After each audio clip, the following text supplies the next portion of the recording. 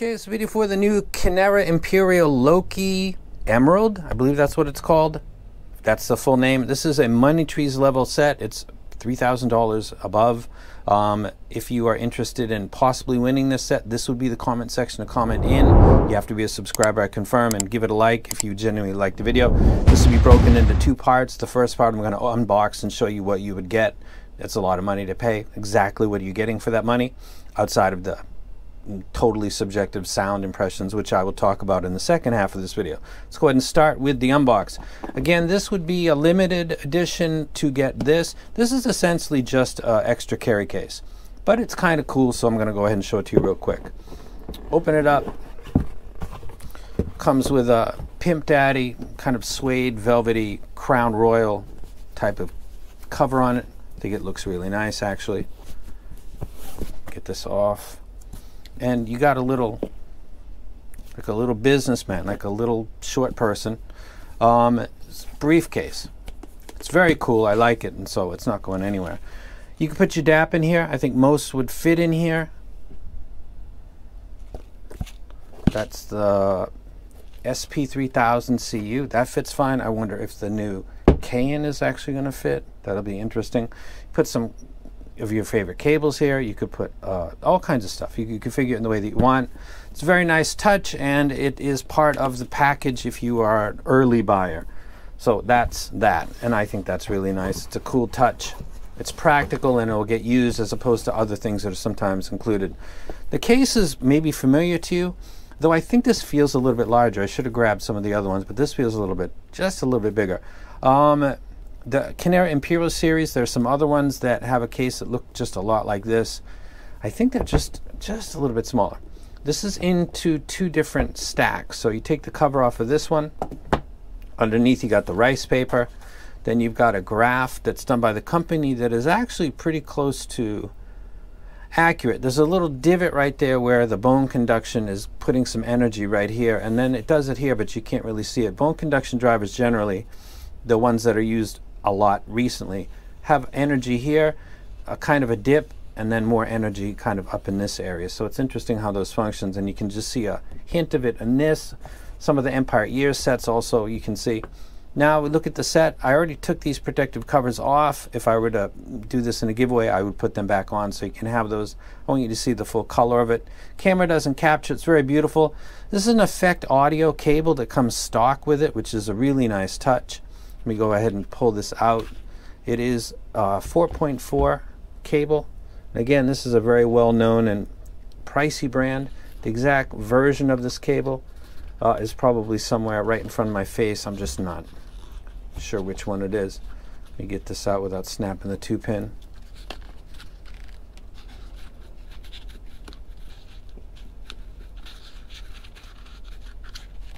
Okay, here we go. And it's already got my spin fit tips on it. Take this off. It's got it's made out of a kind of a plastic. It's got a sparkly, I think it looks really nice. Got the nozzles. Show what that is. You can see the bores. There's 1, 2, 3, 4 bores on there. It's got breather holes 3 over here. It's a well put together set. The cable is absolutely really nice, and there's actually more. So there's that. The cable is of high quality. Put that down. That pretty much is the top stack, so I'll move that over. On the bottom stack you have another rice paper that's got their Kinera Imperial logo on it, and then you've got a case to put your earphones, and within that case you've got another cable. Brand I'm not sure, but it is quite nice. It's a fabric type of case. I have not tried this one yet to see if it's got microphonics, which can sometimes happen with these, but it looks very nice, and it's very easy to manage. Some of my favorites, like the Venom Liquid Links, I think that's the name of it. It's like a whip. This is very easy to manage. And I think it's a Kinera cable because it's got their logo on the side on the strap. So there's that. Then you've got a smorgasbord of tips. They really gave you everything. You've got SpinFit CP145, small, medium, large. You've got Symbio, which is like a foam type. You've got Alza, crystal, small, medium, large. Take that out. It's not done. There's still more. I believe there's final audio tips inside here. Got a wipe cloth. You've got the final E tips right here. So you've got final, spin fits, Symbio, and Alza tips. So you really got everything. And then you've got, I think, literature in here. Yeah, that's what that is. Maybe owner certification and stuff like that. So that's pretty much what you get with the unboxing. You get a nice, high quality cable from a well-known brand that charges a lot of money, Effect Audio, that comes with it stock. You get another cable that comes with it that is maybe a Kinera or a collab with Kinera and another company that seems very nice. I haven't used it. You got almost every tips that there are out there. And if you're one of the early adopters, you get the case. So that's the unboxing. Let's go ahead and migrate and talk about how this actually sounds. Okay, so video for the Kinera Imperial Emerald Edition. This is a $3,000 set of earphones. There's going to be an unboxing that you've seen already, or I'm going to put after this video. You can check the chapters. I will do chapters for this. If you want to take the chance of maybe winning this set and have the first Money Tree set of your life, comment below to qualify. You got to be a subscriber that I can confirm to qualify, and then like the video if you genuinely like it, because that helps with the algorithm. This is a quad-brid. It has 4 Sonian ESTs, 6 balanced armatures, 1 bone conduction driver, and 1 dynamic driver. I'm going to look at the graph over here. It has sub-bass over mid-bass. It's got slightly dipped mids. It's got an upper mids that's slightly forward, and it's got extension that goes on forever. The two sets, maybe I'll put up the border right now, that I'm going to compare it to might seem interesting, but there's a story there. One of them is going to be the Odin, because it's got a multi-driver configuration. It's got the same almost dip in the mids, almost the same sub-bass, mid-bass. It's got a forward upper mids. It's differing in the upper mid treble, but that's just handling 5th, 6th, 7th, 8th, 9th, 10th order harmonics differently. There's notable, subtle differences, but it's not radically different. The basic meat of these sets are more similar than dissimilar. And then one that seems like it's totally not belonging would be the Mess Mark III, yet it is the most similar to the set that I got right now, which is the Loki. Graph doesn't say it. Graphs are awesome. A lot of people talking about them right now. People need as much info as they can get. They got limitations though, and this is a good example of them. The Mess Mark III contains a bone conduction driver like the Loki does. It's got impact. If you've ever seen a bone conduction driver isolated, and there's a lot of people that work with them. I've worked with them through companies that I can't mention because of NDAs. They have mid-bass energy, usually between 100 hertz and 400 hertz. There's a boost that you've got to push down, and if you look at some unique melody and definitely Empire ears, you see this odd notch. You can go look at your leisure at anybody's graph. And what is that notch right there? That is a relic, or kind of that tip of the BCD's energy not being completely covered. I think it's a clever way to do it because it doesn't interfere really with the sonics, but it does give the user kind of a visual proof that that thing is in there. And then there typically is a drop compared to there in the mids, and again it rises up around 2 to 4 kilohertz and then has a range where you've got to take that down too. So in the upper mid region where the Mess Mark III looks like it's lacking and is going to be kind of like a Dunu, no, it doesn't sound like that at all. And all of the people that have bought the Mess, whether it's the first, the second, the third, or the Indigo, they like their vocals, and that's the most popular unique melody series ever because they implemented the bone conduction driver well. My point is, going the long way, actually, despite that graph looking like this isn't a valid comparison, the Mess Mark III is the most similar in sonics that I can come up with to the Loki. Graph be damned, these two sound quite a lot alike. I'm going to take out the Odin, actually, and my border should already reflect it. A Mess Mark III, and I guess the Odin is up there, but really the comparison will be with the Mess Mark III.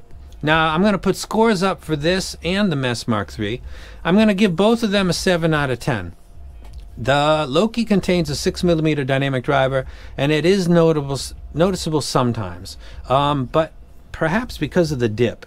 And the perception of the bass is increased because of the dip. It's perception.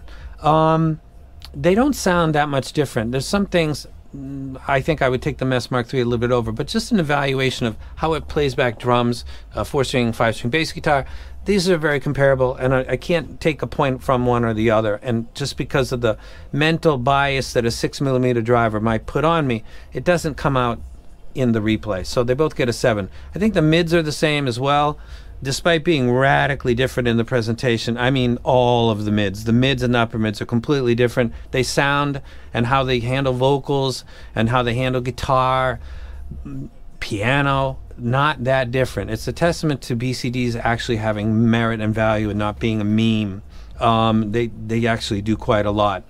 The treble is a 7 out of 10. It's handling it differently than the Mess, but I would say that the Mess is more intense than the Loki, but the graph would tell you otherwise. There's this growing thing about graphs being only telling you part of the story. I think we all knew that at the beginning. It's just that this is more and more of people coming out and saying, I don't think the graph reflects it. It's not. It's an amplitude scale.